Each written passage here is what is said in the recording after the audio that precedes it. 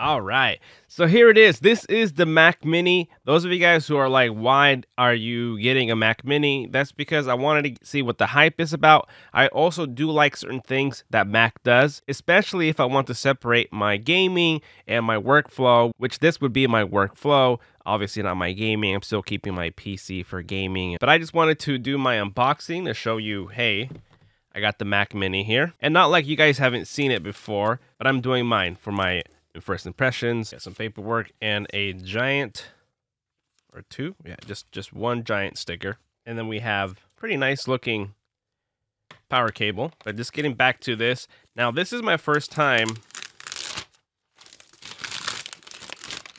ever seen one in person. I've never like known anybody who's had it. I've always thought the idea of having a whole PC in a small form factor is super cool. So the back is actually covered with some kind of tape. And it is cold, and it is not that heavy. I mean, it's heavy, but I thought maybe it would feel a lot heavier. It's not like I'm going to be carrying this around. And the bottom has this type of plastic cover. I know it does come off, but I don't know how to open it, and I don't really care about it right now. Take it off.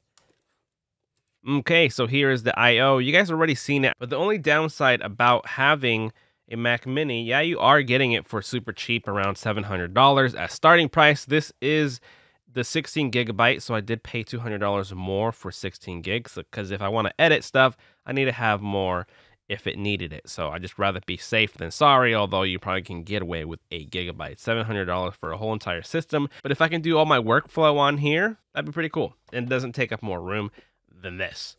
Okay, so it's slippery. As you can see, there's no non-slip surface for this. I don't need any extra accessories because I have everything at my expenses here. I got my mouse, and my monitor is what this light is coming from. I'm going to obviously set this up, play around with it, and feel it out for around, I don't know, I get 14 days to decide if I want to keep it or not, hoping it actually works out for what I need it to. Don't really need it, but I would like to see what it's about, if it's something that would help me improve my videos. I'll leave all the benchmarking and professional stuff to the professionals. But again, I just wanted to say this is now here. I always ask if you guys have any questions in case other YouTubers do not cover. Let me know so that I could actually make a video about it for a follow-up telling you what I thought about it after my first unboxing and impressions. Just to let you guys know, on my PC, I really don't use that much